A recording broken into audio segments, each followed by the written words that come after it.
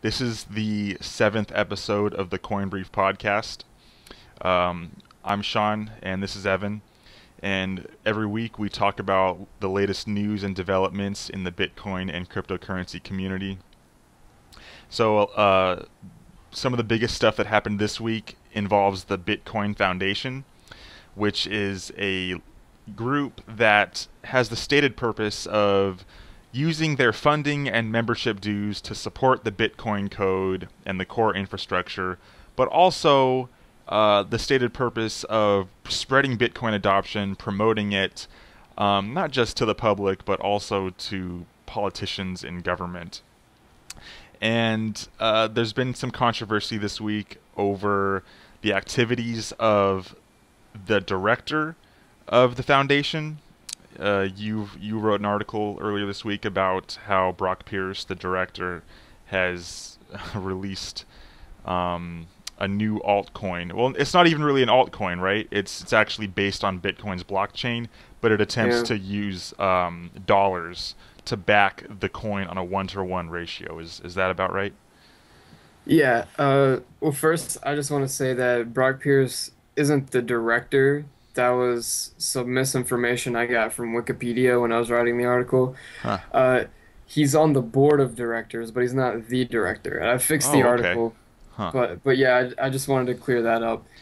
And yeah, he announced that he's working on developing a new cryptocurrency, which isn't really a cryptocurrency. It's called Realcoin, and it's just something that's going to be built on top of the blockchain. And it's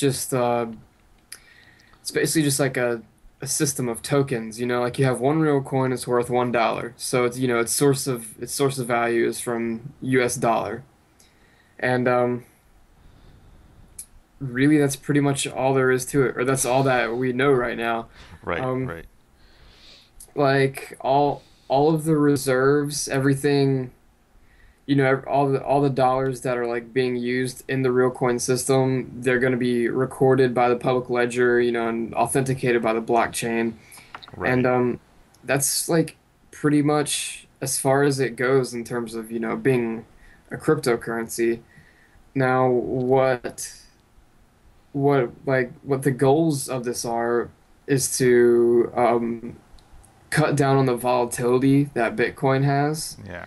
and to establish a stable exchange rate between cryptocurrency and the dollar. Because um, Bitcoin and the various cryptocurrencies, $1 equals point zero zero zero whatever, and then the prices are always fluctuating. Right, right.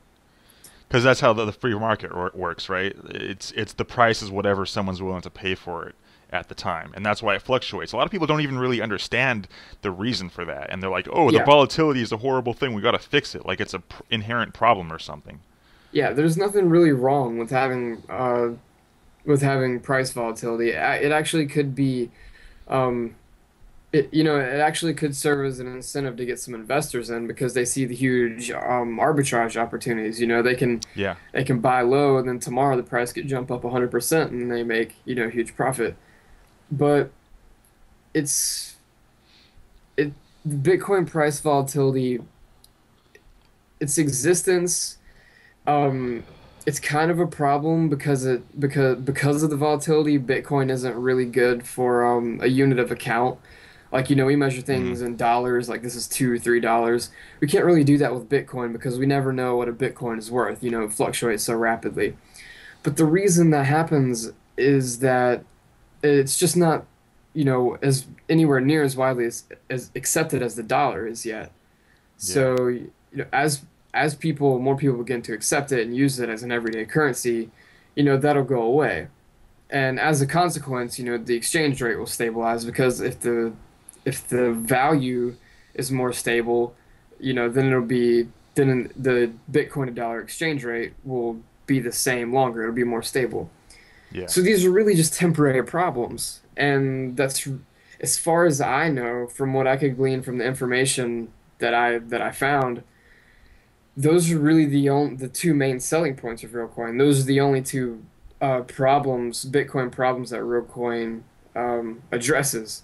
So I just don't really see the point of it at all, especially when the person who's heading up this project, his his day job, the thing he's like getting paid to do, Mhm. is to advocate Bitcoin. Not something that's supposed to fix Bitcoin. Like the Or Bitcoin compete with Foundation, Bitcoin and yeah, or such. compete with Bitcoin. The Bitcoin Foundation is supposed to fix problems with Bitcoin, not develop alternatives to compete with Bitcoin. And that's pretty much what my article is about. Uh-huh.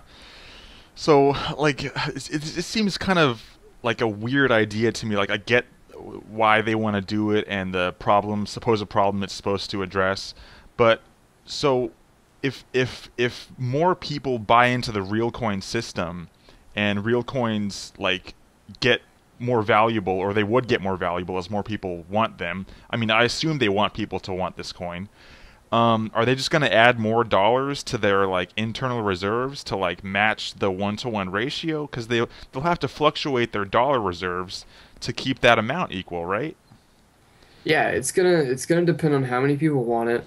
And so you know, the f- they have a certain amount pre-mined. This isn't like, Bitcoin like proof of work or anything. It's just like Yeah. they create them as they need them. Hmm. And so as more people put dollars into the system, they'll create more real coins. And so really, even if the demand rises, since it has a fixed exchange rate, one real coin equals $1, an increased demand isn't really going to increase the value because this value is dependent on the dollar. Like it Hmm. doesn't matter how many people want a real coin, one real coin is going to be $1. Yeah. So so in reality, since its only source of value is the United States dollar, it's actually going to depreciate over time as the dollar inflates. Huh. Because we're in the middle of, massive period of inflation because the Federal Reserve is, pumping all this stimulus into the Oh economy. yeah. And Well, so, no, that whole process has barely even begun yet. All these banks have these, massive reserves of free money from the Federal Reserve, but it hasn't even really started trickling down to the rest of the economy yet. yeah, Once that happens, then you'll really start to see yeah, prices that's rise. that's what the Keynesians call a liquidity trap. It's when the central bank is pumping money into the system, but it's not getting put into circulation. Mm. And but if when the Fed does it long enough, it's going to start having some effect because confidence is going to start going back up. And we're seeing over 200,000 jobs a month being created right now as a result of QE. So as the bubble gets inflated, as this new inflationary cycle gets underway, confidence is going to go back up, and yeah, those reserves are going to start hitting the money markets, and the interest rates on those loans are going to be very low. And Mm. Yeah. so yeah, anybody who deals with real coin, they're not really getting any of the advantages of cryptocurrency, other than the costless transactions and Right. the instant transactions, And the fact that because one coin is divisible up to 8 decimal places, when in reality the dollar is only divisible up to 2 decimal yeah, places. yeah, they don't get that. The only two things they get out of the cryptocurrency aspect is the instant and essentially costless transactions, because since it's backed by the dollar, there's no like 8 decimal points that it can be divisible by. It's worth 100 pennies. Mm. So as the dollar decreases as a result of central banking policies, real coin is going to depreciate too. So it solves two very temporary and very unimportant problems in Bitcoin. And in the long run, it's going to end up being completely worthless. And there's just no point in even doing it. It's a waste of Brock Pierce's time. My opinion is, why doesn't he, spend some of that time and money on his developers so we can, fix mining Yeah, centralization, the you one know? cryptocurrency that the majority of people actually support and actually want to see succeed, Bitcoin. He works for the Bitcoin Foundation. What is he doing making real coin? Yeah, he's busy making real coin when Bitcoin actually has a very serious problem with mining centralization. And there's no, the foundation, they've assumed the responsibility of being, the organization that develops Bitcoin. Yeah. But three developers and only one of them have been doing anything recently. So it's just, I don't understand why Brock Pierce is Yeah. doing this. Yeah, it's so weird, right? I mean, the idea behind Realcoin, I can understand it. I've been actually waiting for an altcoin to try and do something like this for a while now, create a one-to-one ratio with the dollar, because that's something that Wall Street investors kind of like the idea of, and the Wall Street Journal wrote a glowing piece about Realcoin. That's how I first found out about it, and they basically love the idea. They think it's like, oh, it fixed everything wrong with Bitcoin. So yeah, I can understand the appeal of Realcoin, and I know why someone was eventually going to make it. But of all people in the whole world, it's got to be Brock Pierce on the board of directors of the Bitcoin Foundation. Not just some Yeah, random guy in his basement who wants to make his own altcoin or something. He's like, ooh, a new idea. Like, no, it's the Bitcoin Foundation guy who makes this. yeah, and What? he took a pretty big hit on this. Like a lot of people are pretty upset, for the same reasons I am. They think he's Mm, wasting his time. His job is to promote Bitcoin. Why isn't he promoting Bitcoin? And so this just really isn't good for him and the foundation as a whole. One, because people think he's a pedophile. Two, people he's been accused in the past of fraud. Um, yeah. and now he's got this third strike against him. He's, neglecting his duties as a board member of, uh, what is considered the main representative of Bitcoin, and he's focusing on this, side project.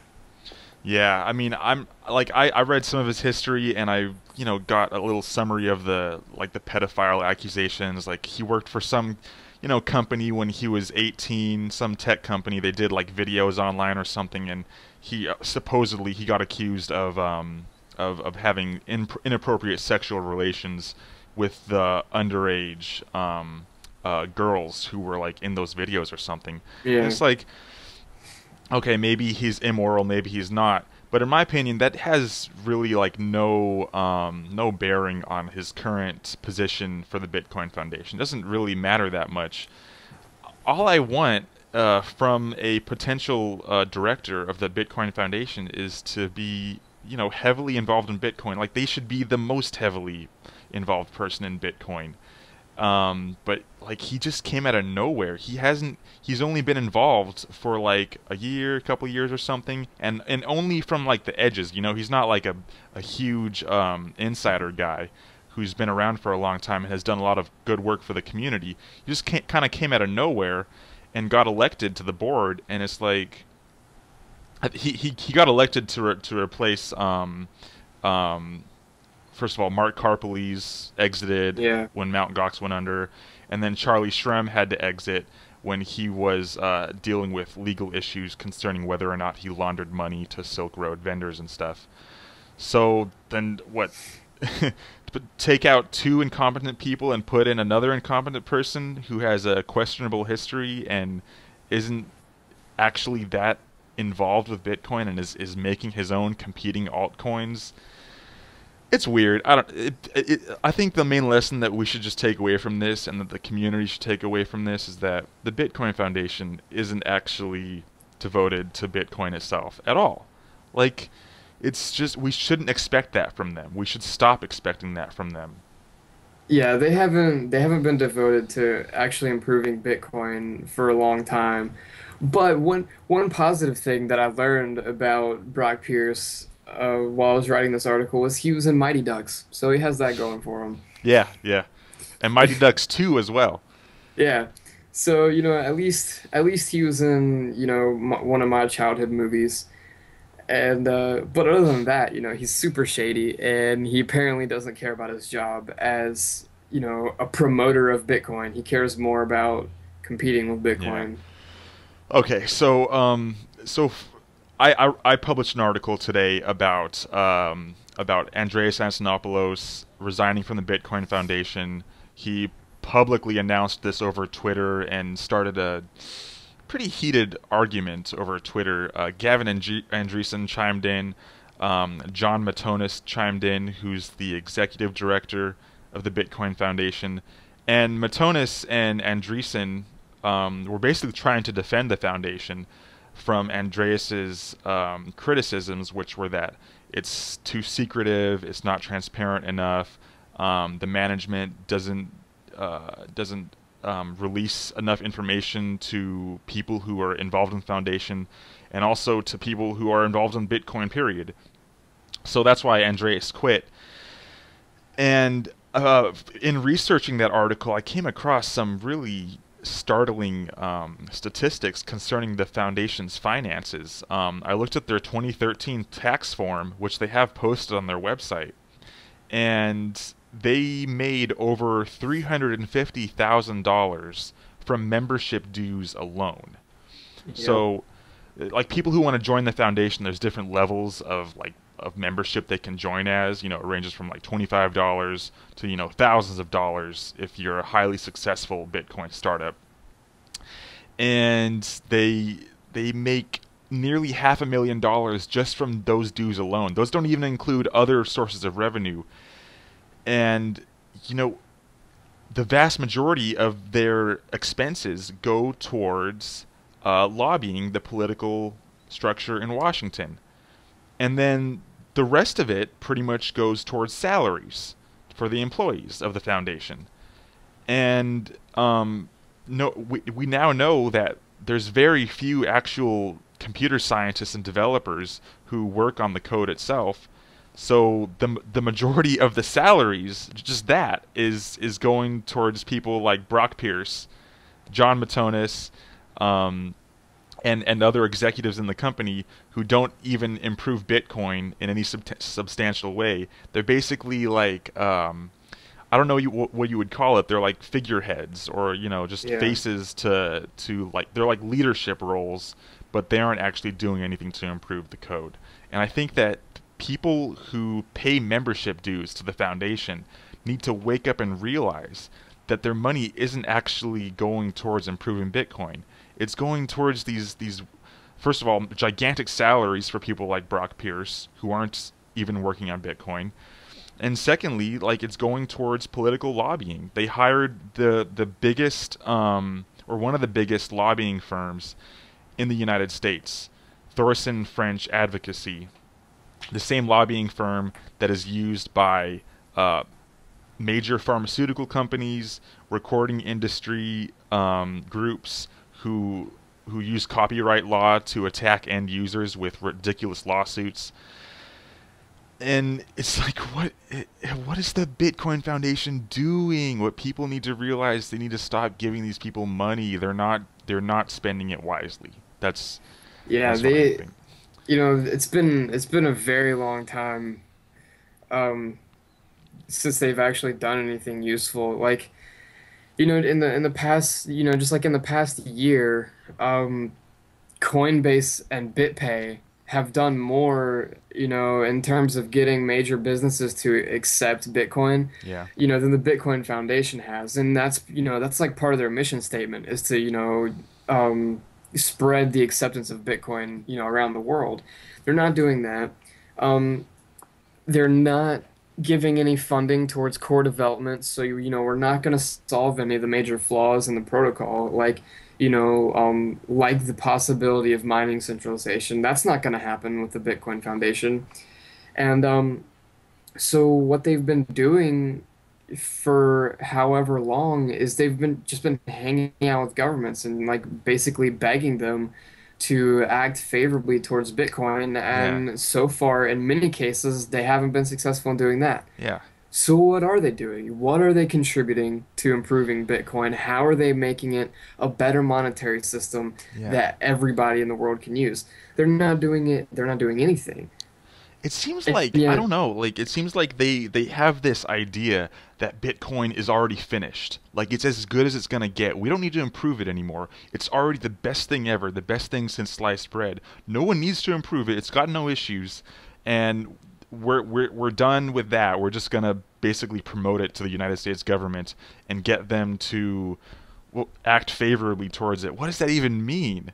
Like what concrete results do they hope to get from lobbying? Are they trying to get like a law passed that requires everyone to use Bitcoin? I don't think that's going to happen. Yeah, So like what I are they mean, lobbying for? if they're pursuing political action to get governments to act favorably towards Bitcoin, all they're gonna get is legislation out of it. They're just gonna get it might not it won't be, if they're successful, the governments won't ban Bitcoin, but they'll construct this huge regulatory infrastructure around it. And that's basically just going to turn it into another dollar, like Mm, yeah. they're going to try to bring it under the control of the central banks, which is always a bad thing. They're gonna implement regulation that restricts exchange competition. So, we Hmm. might inch closer towards an exchange monopoly, which could become another Mt. Gox. Like, these are the things that the Bitcoin Foundation is going to accomplish with their Yeah. political activism. Yeah. These What so-called good really, results they want. yeah, what really needs to be done is improving the core protocol, because I don't know if the Bitcoin Foundation thinks that Bitcoin is perfect already. But if they do assume that, if that's what they believe, um, then why are there 600 other altcoins? If Bitcoin was Yeah. perfect, then there would be no reason to create an altcoin to compete with Bitcoin. So, and I mean, obviously Brock Pierce understands that because he's creating Realcoin. So, Yeah. so I just Maybe don't he get knows it. something that the rest of the foundation doesn't somehow. Yeah, yeah, I just don't get it. I don't understand why the Bitcoin Foundation made such a radical change in their focus. Like, you know, Yeah. they were doing like really good things. Like, they were helping businesses accept Bitcoin, things like Mm. that. They're providing like the Bitcoin accepted here stickers, Mm. teaching people how to use Coinbase, or online wallets and things like that. Hmm. But now they're just hanging out, politicians all the time. And now, just recently, a couple days ago, they've hired this huge lobbying firm. Like, they're really Yeah. not that much different from a political action committee Right. anymore. Yeah. I think that's basically what they are at this point. I mean, we should start referring to them as that. They're a political action committee. They're a lobbying group. Um, that's what they are. They're the political arm of the Bitcoin community, which is like an oxymoron almost because so many in the Bitcoin community don't give a shit about corrupt politics. But the Bitcoin Foundation, which started out as this really positive group that was doing a lot towards promoting adoption and such, and was actually paying several people to work on the code, and now it's just falling apart. And it's like they're just getting in bed with politicians and lobbyists and regulators, hoping to.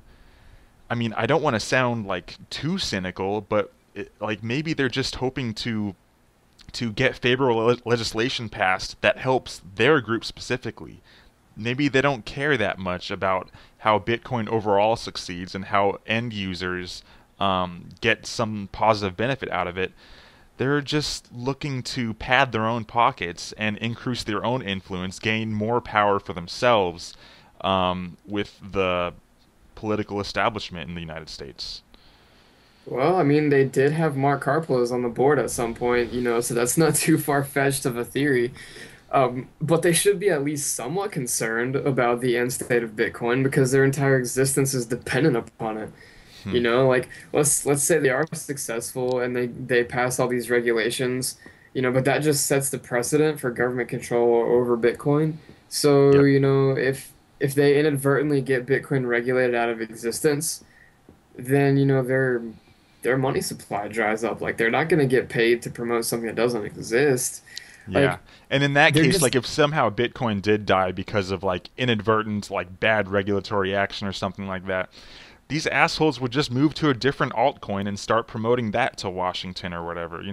Like if Bitcoin dies, do you really think that Brock Pierce would have any hesitation at all in basically propping up Realcoin as the new alternative to Bitcoin that is, more secure, more stable, less volatile, and basically yeah, promoting that to yeah. Washington? That wouldn't surprise me at all because Brock Pierce is already going all in with this, like he's been in contact with several different banks Mm, trying to get Realcoin integrated into their ATM system. So if so like just however long he's been working on this project, he's put more effort into it than he's ever put into Bitcoin. yeah, And it's yeah. like no good is gonna ever come from the Bitcoin Foundation from this point forward. They're just digging themselves into a hole. Uh, as soon as they started hanging out with governments, they started acting like government, Mm. and that's going to be their downfall because you know, Bitcoin is not some political concept. It's a It's a thing. monetary It's an it's a actual monetary system. system. Yeah, Yeah, like whether or not the politicians favor it, there's always going to be people that use it as long as there are people that value it. So they're yeah. really just wasting their time. So, so let's kind of go forward thinking a little bit and try and talk about ways that we could possibly replace the original function of the Bitcoin Foundation, which was to support Bitcoin, to promote its acceptance, and to fund the infrastructure improvements.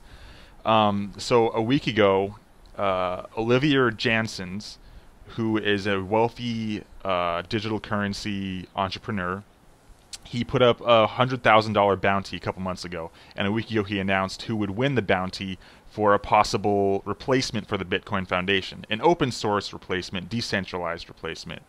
And the winner was none other than Mike Hearn and his decentralized crowdfunding platform, Lighthouse. So Mike Hearn himself is going to get $40,000 once he releases the project open source sometime this summer, and another $50,000 will be donated by Janssens to the first crowdfunding project that actually gets off the ground on Lighthouse and promotes decentralized infrastructure and decentralized funding for it. And it shows potential. It shows potential that we might not necessarily need the Bitcoin Foundation and their institutional access to actually improve Bitcoin itself, and we can move forward without them, perhaps. Yeah, I think Lighthouse, if it ends up being successful, it will definitely push funding to the areas in the Bitcoin community that need it the most. Yeah. Right now that's development. And so that's most likely where all the funding would go. But that doesn't mean that Lighthouse is just a platform for getting funding for core development. Hmm. You know, After Bitcoin is perfected, it could still be used as a medium of fundraising for political action if that's Yeah. what people want. Yeah. Or anything else that's related. It's basically just Kickstarter, except you don't have like this centralized, A this company, centralized basically. control, the centralized company that controls it that takes like what, 30% of all the donations. So And basically chooses who can and cannot put up a project for funding, and what payment methods can be accepted, and PayPal freezing funds, and all this problems that come along with a centralized funding institution. yeah, it'll all be done through the blockchain. And so the developers who have the best ideas to improve Bitcoin the best way, they'll get the most money. And they'll get all of the money minus a minimal transaction fee or something when Yeah. it goes on the Yeah. blockchain. Yeah. And people will actually be able to devote their full time to improving Bitcoin. It's I've said this before And on a they'll be previous accountable podcast. too, more so Yeah, than people who work for the foundation. yeah, because it'll be completely transparent, right? They can't hide. They can't. There's no way of hiding from these people who fund them. And I said this before in a previous podcast, but Bitcoin has it's not like a weekend warrior thing anymore. You can't do this as a hobby. Right. If you're if you're gonna if you're gonna commit yourself to solving a problem with the protocol, it's basically a full-time job at this point. Mike Hearn, he quit his full-time job to work on Yeah, he Bitcoin. quit at Google. Yeah. Yeah. So we need more people like that. We need people to devote their all of their time all of their working hours to making Bitcoin better if we want to see it reach its full potential, which Yeah. is, replacing the existing monetary structure. Yeah, yeah. I think that some people in the community have this fallacious like argument in their heads, or this fallacious belief that Bitcoin has like already pretty much reached its potential in terms of like features and like what it can do and stuff like that, and it's already like the digital currency that we can all use in the future. But no, like the mining centralization is just one issue that has been brought up in the recent months, and Mike Hearn knows of a ton of different issues. You can go read his posts on the Bitcoin Foundation forums, as well as on Bitcoin Talk and his own blog. There are tons of projects to do on the core Bitcoin code that isn't getting done because we don't have a way to pay these people to do it. And anyone who thought the Bitcoin Foundation was going to play an important role in paying people to improve the code, you're wrong. It's not going to happen. So we need to find a better decentralized way of doing this. Yeah, Satoshi was definitely a genius, but he didn't create a perfect system. Like I Oh remember, I yeah, remember reading something uh, back when the whole Newsweek thing happened, where they thought they found him, but that yeah, reporters really just making things up. Somebody who I can't remember his name, but he was like one of the original people who like worked with Nakamoto directly after the protocol's launch, mm-hmm. and he was just talking about how like obviously Satoshi Nakamoto was really old because he used such an outdated coding style that like his coding was just so sloppy that him and his partners had to spend a bunch of time just cleaning up the code and making it like readable basically. Mm. Um, so yeah, so Satoshi definitely didn't create a perfect system, and it's gonna take a lot of work. Yeah, And a big part of getting that work done is, paying people what their work is worth. yeah, And that's yeah. not it's not happening at all at the Bitcoin Foundation. Yeah, Bitcoin And when it first came out, it was revolutionary, and it blew everyone's minds, and it's still blowing people's minds about how we can have a decentralized payment system with no central authority, with low fees, that basically has a public ledger that's verified by the most powerful computer network the world has ever known. All of that is amazing. But yeah, you're right. It's by no means perfect. It's not even close to perfect. There's tons of improvements that can be made to make it more secure, more useful for people, and yeah, we just need to yeah, pay and people and what on they're top worth. on top of all that, one thing about Bitcoin that is, pretty much ignored by, the bulk of the community, it's, like people in the economics communities and intellectual circles, they're still arguing over whether or not Bitcoin is real. You know, like we They're have all still at these that stage of yeah, development. yeah, we have all these technical problems that are huge, but then at the same time, the majority of people, and these are like, this like these smartest, or they're supposed to be these smartest people. They're supposed to have like They've got their degrees and everything. a huge understanding about economics and the way markets work, but they don't even understand the basics of monetary theory. And so yeah, it's far from perfect. I mean, I personally think it's pretty amazing already, but I also recognize that it's nowhere near being completed. It's nowhere near being at a stage where it can reach its full potential. And so I don't like it when I see people who talk about it like it's already perfect. Yeah, Um, yeah. because it's just, it's not. And if somebody's popular enough, uh, and they have enough of a following and they say it's perfect, then they're going to influence everybody. And, Mm, people aren't going to be as worried about solving the problems anymore. mm. Yeah, and I guess I don't know, like that's kind of like what the attitude of the Bitcoin Foundation board members must have is like it's great already. It's maybe not perfect, but it's fantastic and we just need to promote it to people. But no. Yeah, you're right. You're completely right. We need to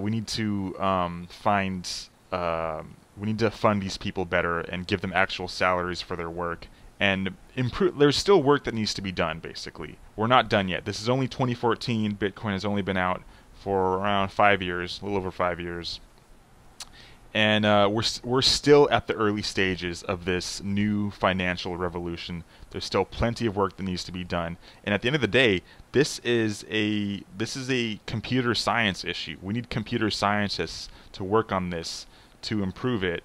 That's who Satoshi Nakamoto was.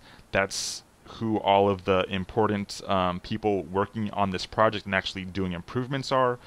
Um, I think that the computer scientists working on this project should get paid by far the most, more than any, executive directors at some lobbying group should be, you know?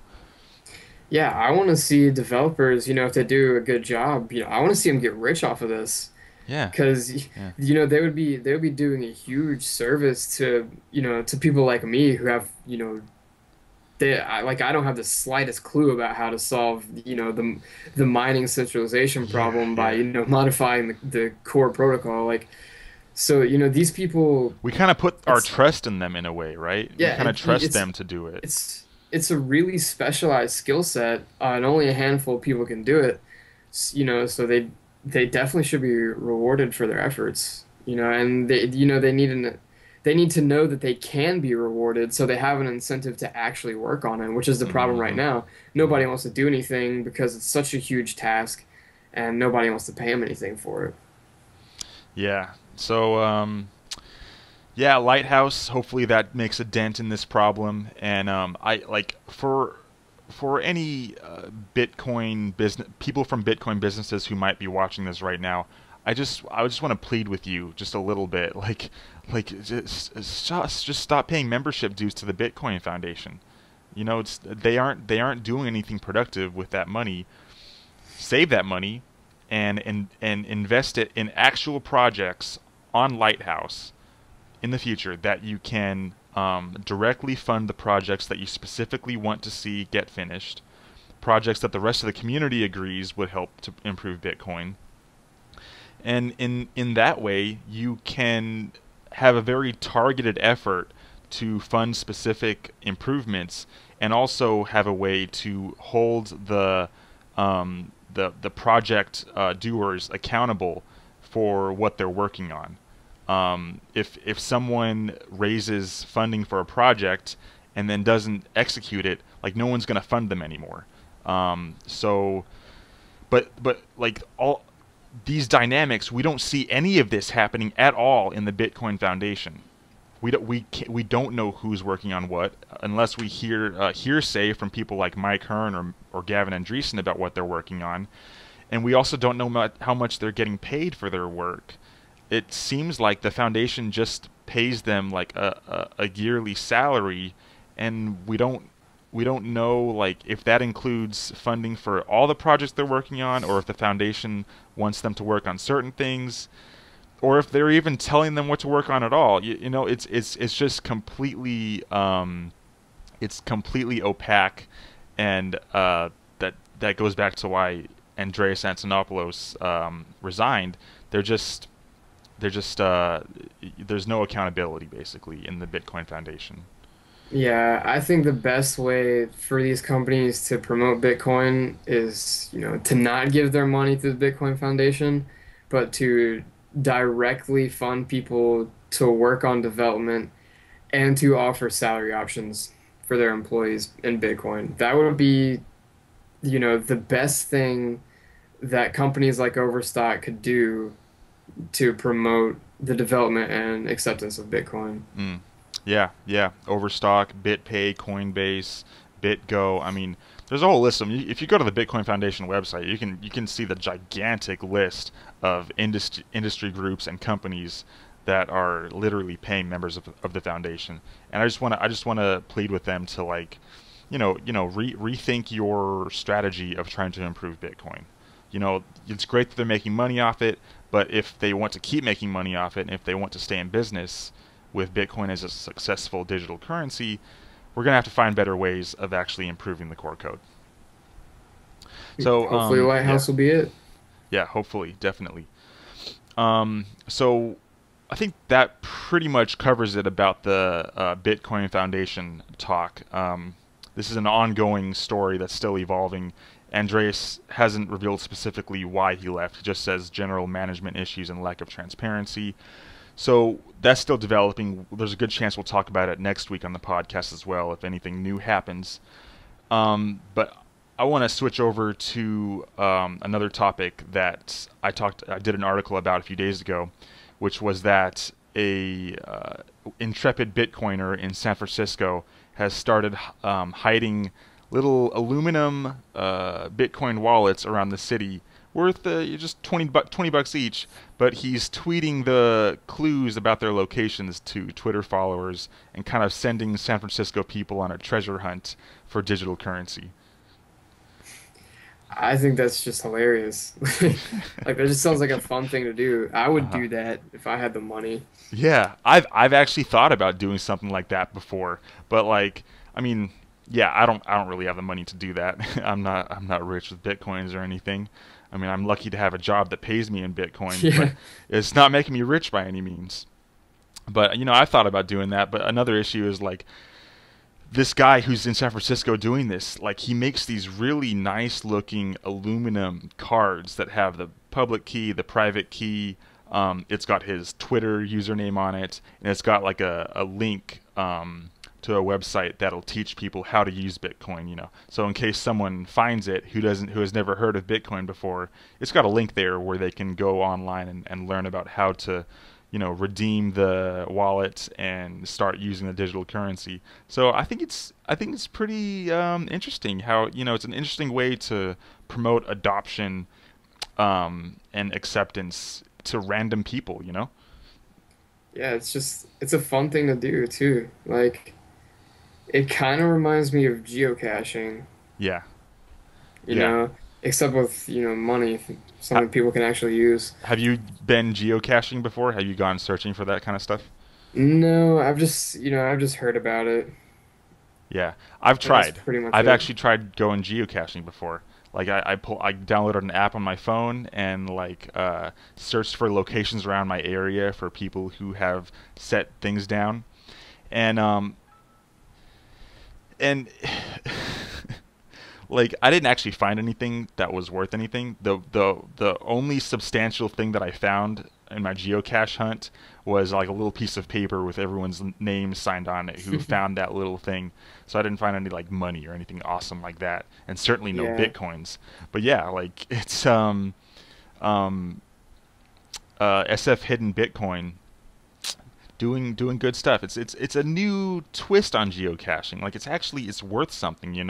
I think that the new SF Hidden Bitcoin thing, hiding Bitcoin aluminum wallets around San Francisco, is better in some ways than the original hidden cache, which was the rich guy hiding dollars and 20s in envelopes around the city and then tweeting clues to it. I'm biased because I'm involved in Bitcoin, so I, I like the Bitcoin one better than the regular cash one because it's promoting Bitcoin acceptance and it's just a really fun idea. And he's really doing it well too with those really nicely made aluminum cards. So I think it's really exciting. And I live in San Jose, so San Francisco is just like a 60-minute drive away from me, or like a 2-hour ride on BART. And I've considered like going up there and looking for these things, joining the hunt. But then I'm Yeah.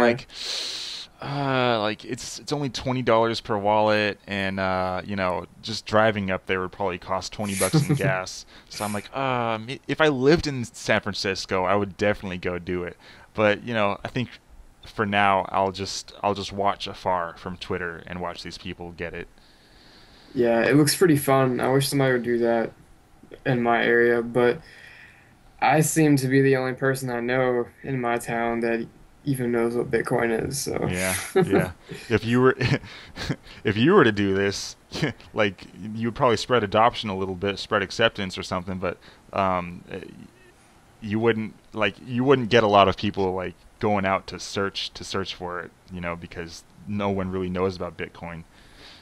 yeah, I mean, the most likely case would be somebody would pick it up and like throw it in the trash because they thought it was litter or something. Yeah, you're like, what is this? What's a little A piece of paper with a QR code on it. What piece of junk? I don't want to go to your stupid QR website and promoting this Bitcoin company thingy. Psh, throw away. Yeah, sometimes it's tough living out in the country. Just a bunch of rednecks. Hey man. Oh yeah, yeah. Well, maybe in the future though, like as Bitcoin gets more widely accepted, give it a few years, you'll you'll get a few Bitcoiners, redneck Bitcoiners out in the country. Yeah, I Give it think some it'd be time. cool. I think it'd be cool if you could just like go to a farm or somewhere and buy like, like a sack of corn for $20 in Bitcoin. A sack of corn.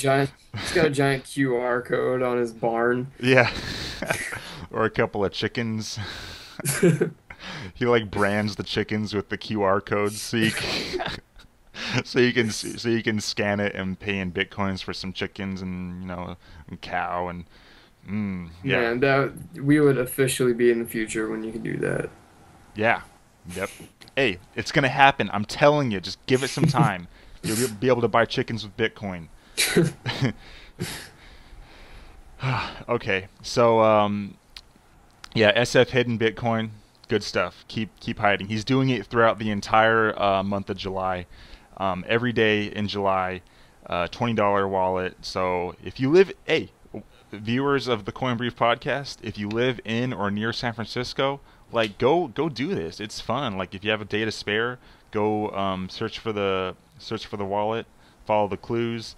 I tried deciphering some of the clues myself. I don't really get those riddles. Even if I lived in San Francisco, I probably wouldn't be able to find this thing. It's a big city too.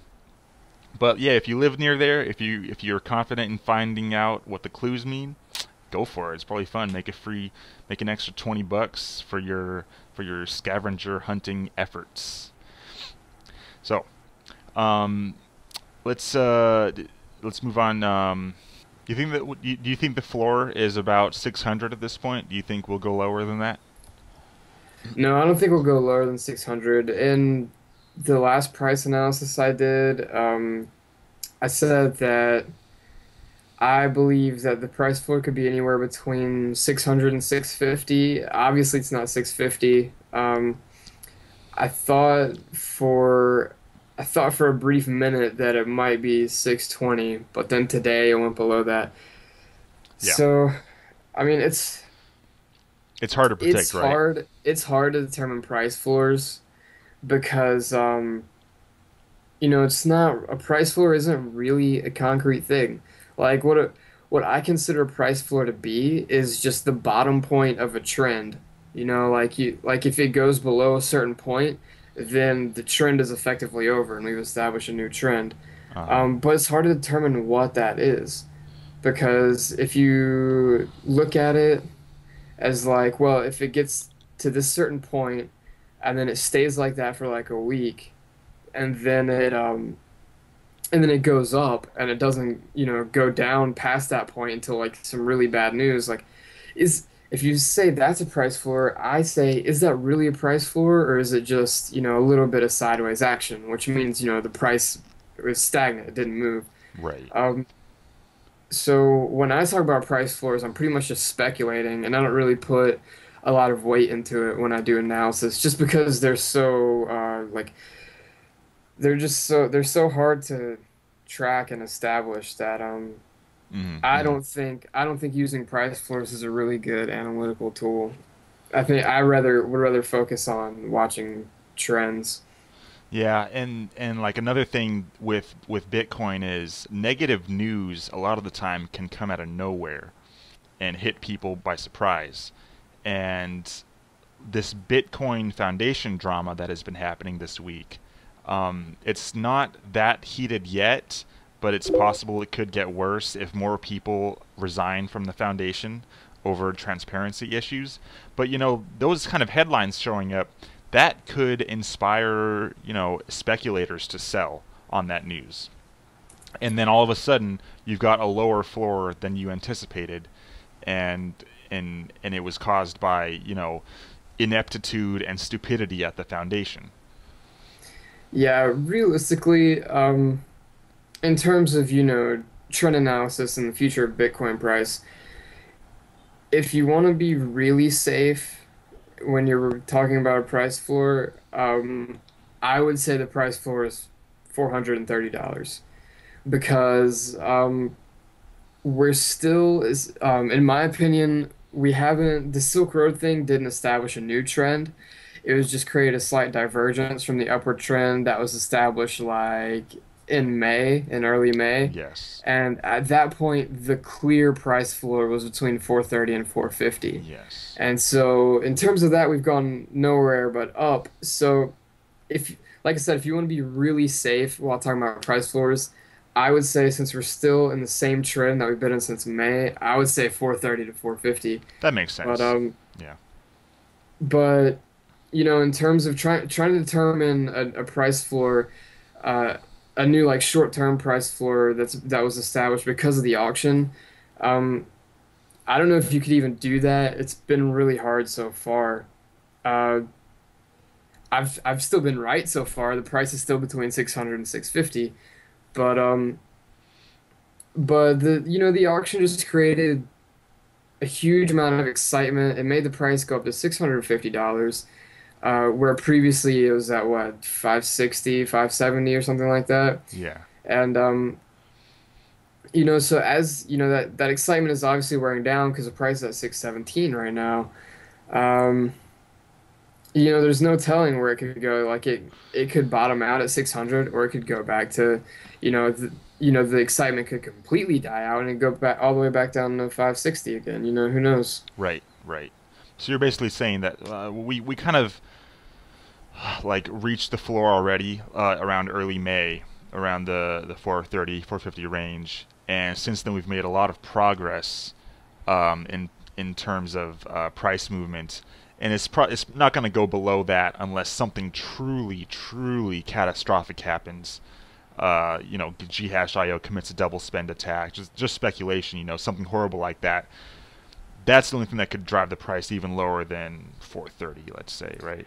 Yeah, I think no matter what, like no matter what happens, except for some huge like cataclysmic event, um, it will not go under $430. And if it does, we've established a new trend, and it's a downward trend.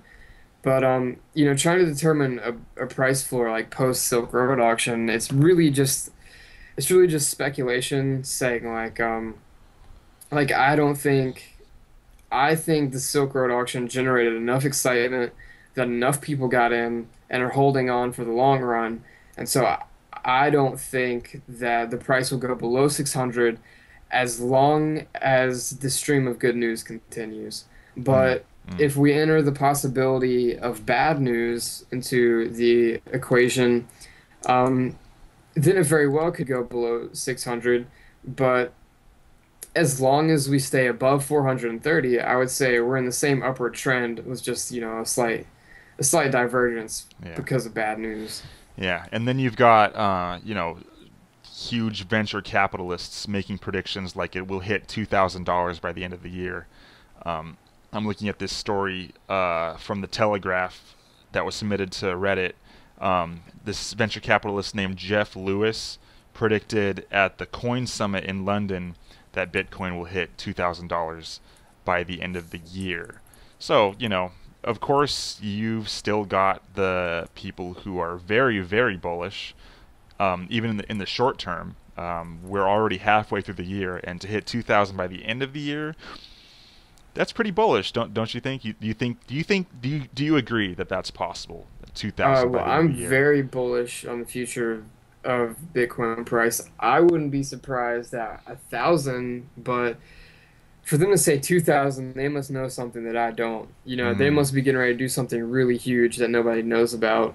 mm, Because I don't really know where they get the numbers from. Like, I think 1,000 is a reasonable prediction because it would go along with the gradual uptrend that we've seen since May. right.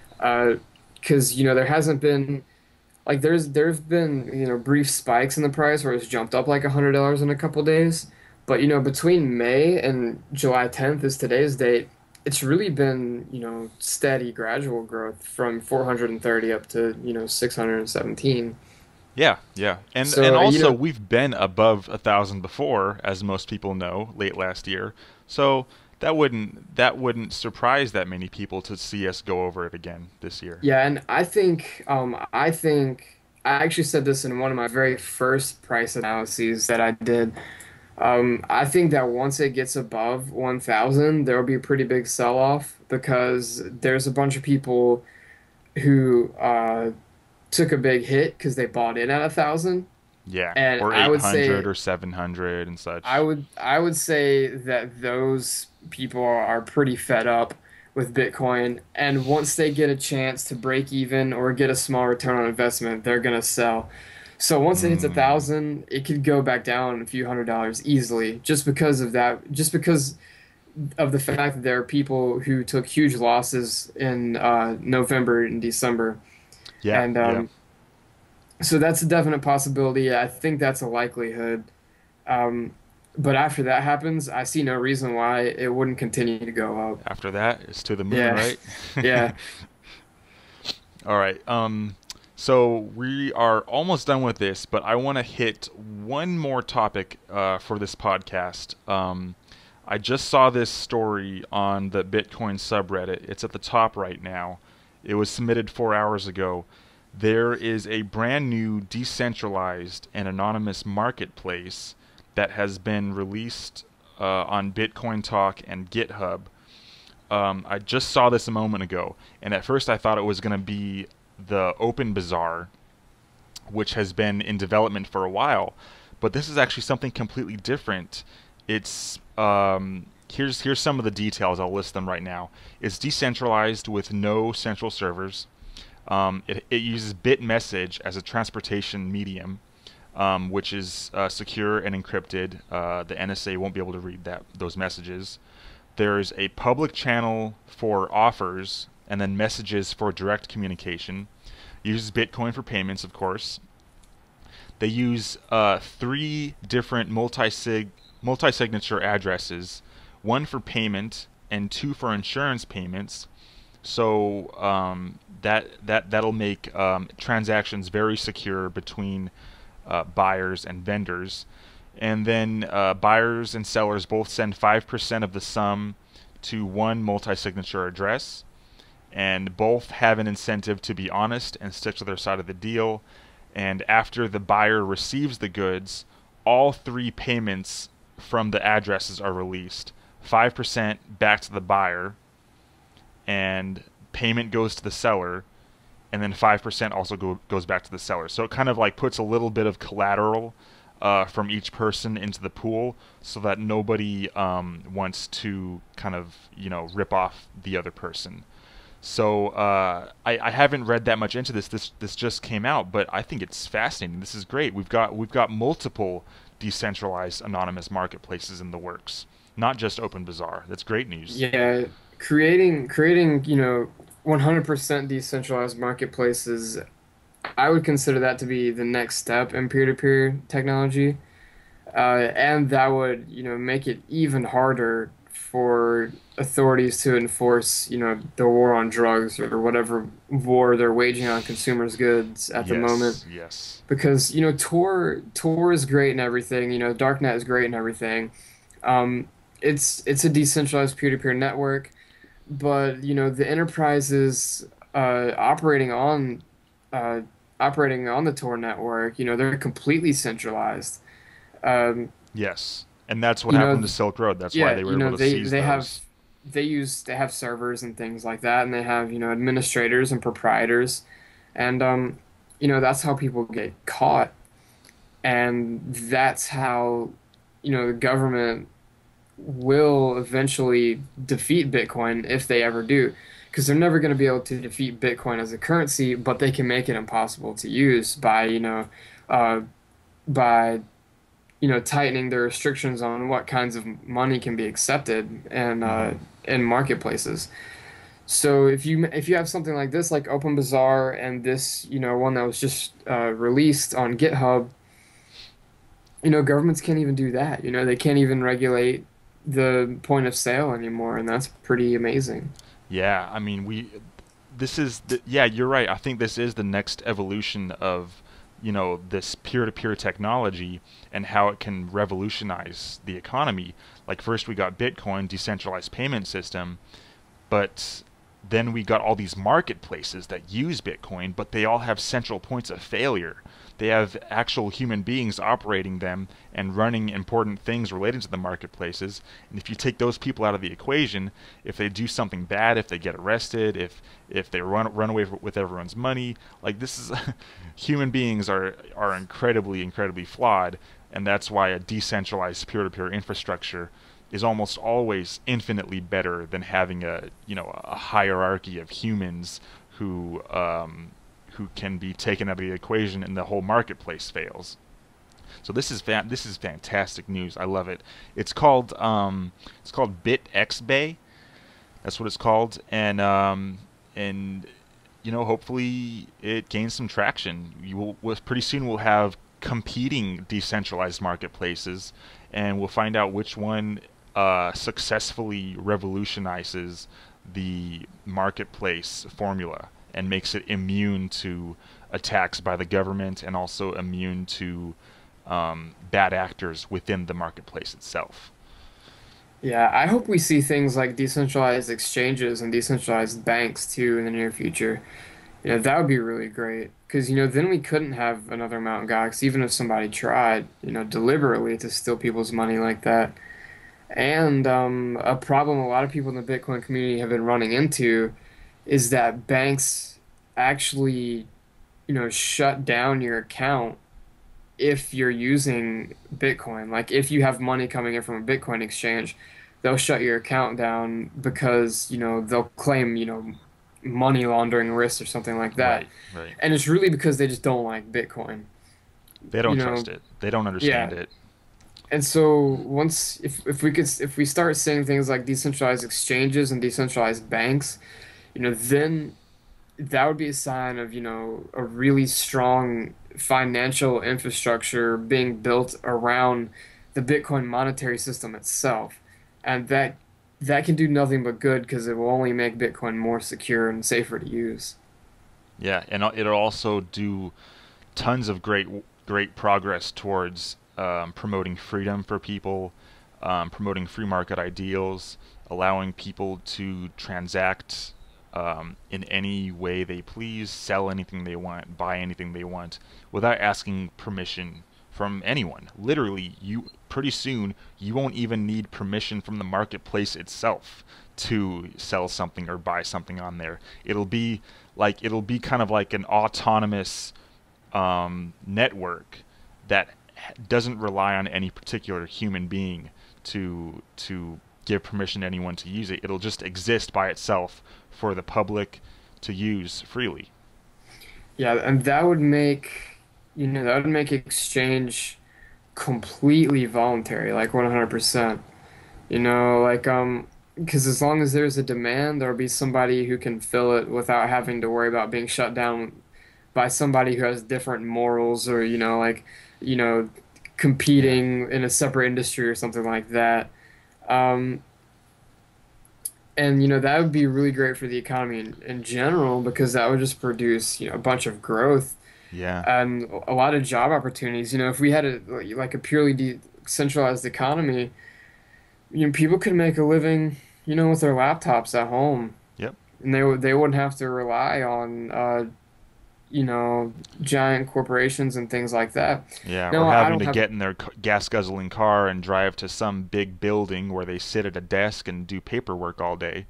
You can do plenty of fantastic work directly through the internet. Yeah, no, of course I don't have problem with centralized corporations and private enterprises like that. As long as they're profitable, then they're good, and we should have them.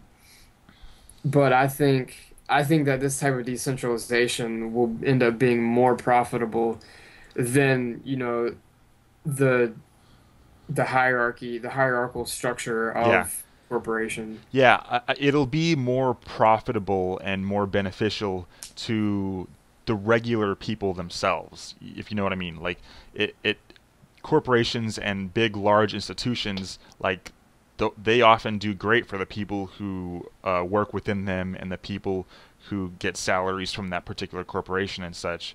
But if you really want to improve the lives of regular people who don't necessarily have like have a monetary and financial interest in a particular corporation, then decentralize is the way to go. It's the way to go, and it'll be reliable too. Yeah, Yeah. and I mean actually like what a corporation is has just been so diluted by governments anyways that it's really hard to actually make a free market argument for corporations in their current state. Mm. You know, but if a corporation like, just a regular corporation that we have now, if on a purely free market, as long as it's profitable, we should have it because, they're providing a valuable service, obviously because they're making money. Um, Not but that, necessarily. I would oh, take issue with that a little bit. Yeah. what Yeah. do you mean by that? What's Well, your counter argument? okay. So you're saying that corporations, if they make money, then that's great. Then they deserve to exist, and they're if they make money, then they provide value to people, basically, right? But that's Yeah. not necessarily the case because so many large corporations in the United States today, they only make money, or a large portion of their profits are just because they're so in bed and so close with government. If you know what I mean, like they get No, so yeah, much that's kickbacks what from I'm taxes saying. and stuff, and that is not because they're providing any extra value to the regular people. It's just because they they've got connections to the government, which controls all the money. Yeah, that's what I'm saying. Like the actual definition of what a corporation is has been so diluted by government regulation and just, cronyism and things like that, that it's hard to make a free market argument for corporations as they exist today. What I'm saying is on a purely free market, with no government intervention or possibly, no government at all, it doesn't really matter. Um, on a purely free market, any business, any enterprise that is making a profit is necessarily providing value to society because on a free market they wouldn't be making money if people didn't want what they were selling because the only way they can make profit is by getting people to Hmm. buy their products. Hmm.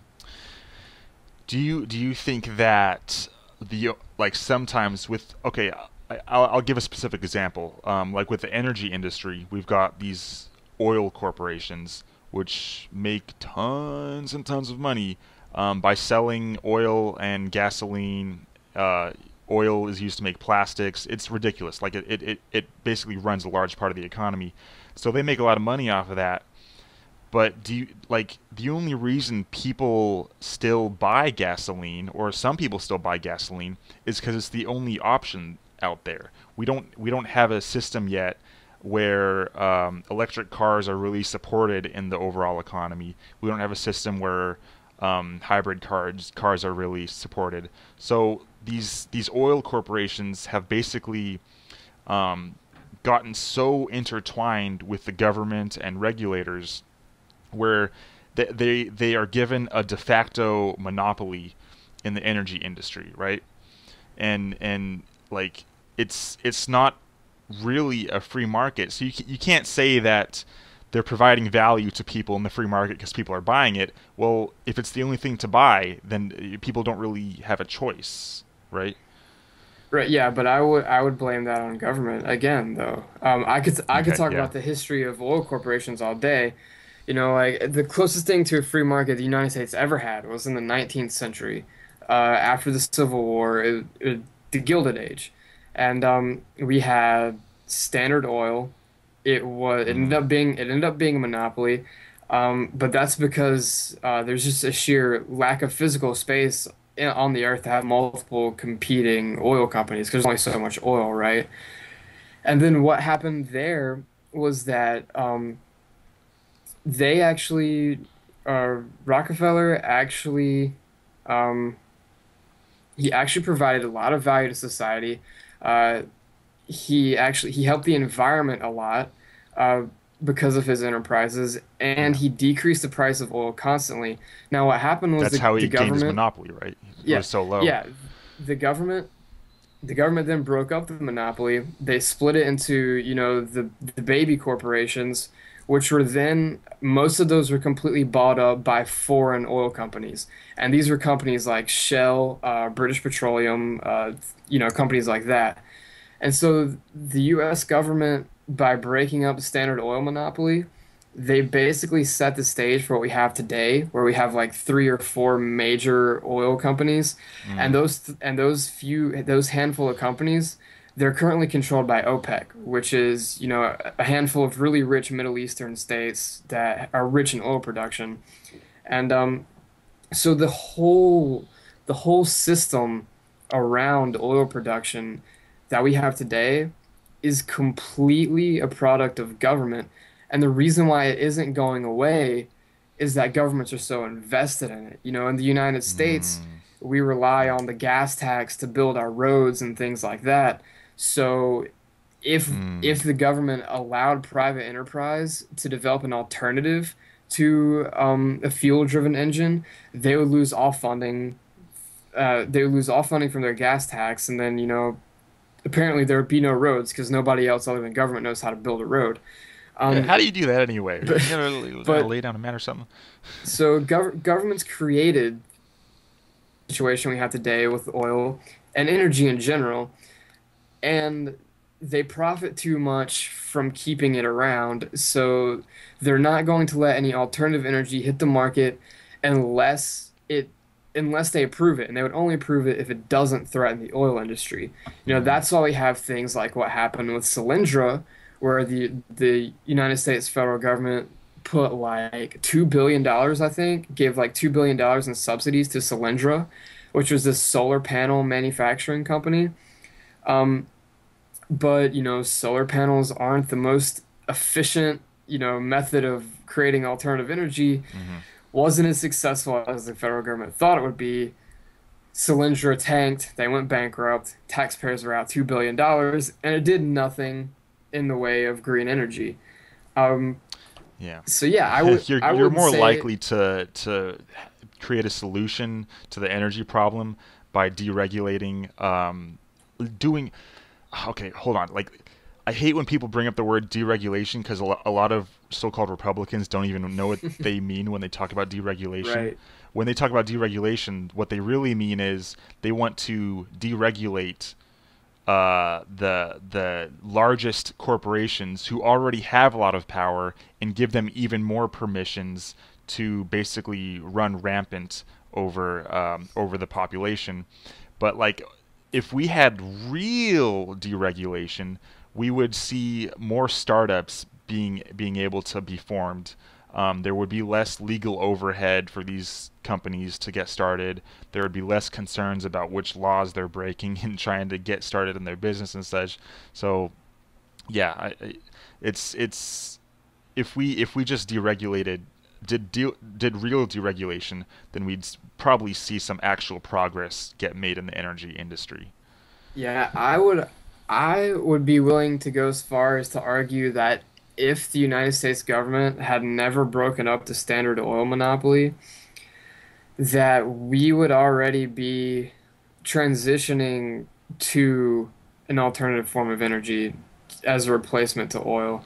Um, because I'm not going to get into like economics, like an in-depth economic argument about Standard Oil or anything like that. Uh huh. But breaking it up into all these smaller companies made it much easier for the foreign companies to buy them out, which made them bigger. Mm, And then, then obviously governments took over the oil companies completely. So, so yeah, if we had never broken up Standard Oil, I think somebody would have came up with some kind of alternative form of energy that would have replaced oil by now, and we would at least be transitioning to it already. And just yeah. as a side note, I think it's a pretty cool fact. I read somewhere that if Standard Oil was never broken up, it would be worth around $1 trillion today. That's a lot. Yeah, That's that's a lot of money. that's a lot. Yeah. um, But yeah, that's my rant about free markets and yeah. government intervention in the energy industry. Yeah. Well, I mean, I'm not that informed about energy, the energy industry. I was just bringing that up as an example of how large companies use their influence in government to basically create a near monopoly for themselves. But it's a real issue. It's a real issue. I think that Republicans have a point when they talk about regulation killing businesses and the economy, but they just don't have any actual real solutions to it. And the things they do propose would actually just serve to make the problem worse. So, yeah, anyone watching this who listens to Republicans and thinks they're actually going to deregulate the economy and make things better, um, you know, look at that with take that with a grain of salt. Look at that with more critical thinking, perhaps. Yeah, the establishment Republicans' idea of free markets and deregulation are things like pollution licenses where the highest bidder gets to pollute the Yes. most and things Yeah. like that.